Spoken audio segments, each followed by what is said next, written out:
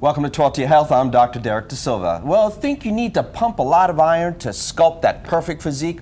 Not the case. You can achieve great results just by using your own body weight.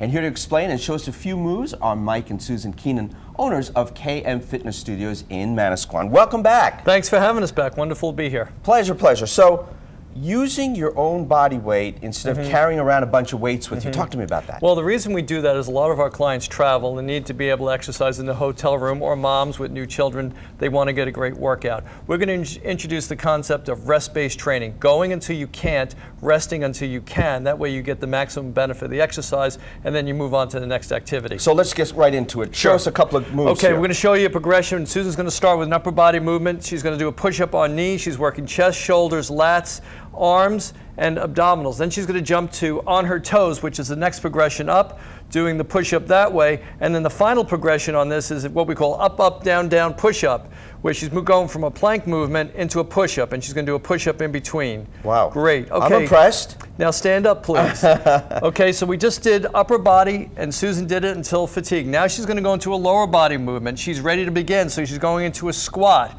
Now, what if she gets tired here? Does she stop? Yeah, she goes until she can't, and then she'll rest until she can complete the next activity. Okay. So now she's going into a lunge movement, which is a little more challenging. And also, with a lot of our clients, they have tight hip flexors. This is going to stretch out her hip flexors. Take it to the third level, we do a split switch jump. And this is great. Remember we talked last year about skiing, getting the body prepared for activity. And balance, coordination, and posture. Okay, Susan, the next movement we want to go into is abdominal movement. So Susan's going to start in a plank. She's going to draw her belly button up. And we find this works out really, really well for a lumbar stabilization. A lot of our clients come to us with chronic low back pain. Okay, the next progression from this is plank with movement. So she's going to bring the knee up to the chest. She's going to try to keep her hips down.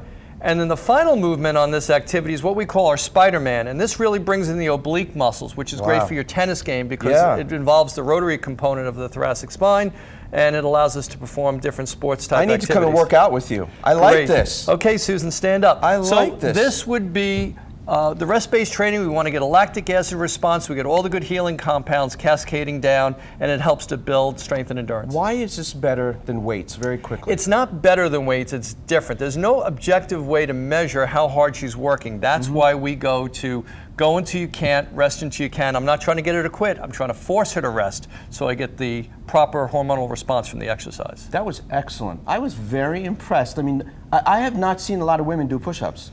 But that was really good. That was really excellent. So the bottom line here is do something, be active, and get it done. Try to work to fatigue so that you get the maximum response from the exercise. Thank you so much for joining us. Keep up the great work, by the way, Thanks for having Susan. us. And here's what we're working on for next week. And remember, you can catch 12 to Your Health every Saturday and Sunday at 15 minutes past the hour, starting at 6 a.m. Time now for a health bite of the week. Not sure if you have athlete's foot. According to WebMD, it's actually a fungal infection that can cause peeling, redness, itching, burning, and sometimes blisters and sores. Be aware that fungus thrives and grows in shoes without air circulation. Athlete's foot is usually treated with topical antifungal lotions or oral medications. And once again, if you have any health questions you'd like to ask, email them to me at 12toyourhealth@news12.com or head over to my Facebook page and post your questions right there. Once again, I thank you very much for joining us today. Here's a look at this week's Community Health Calendar.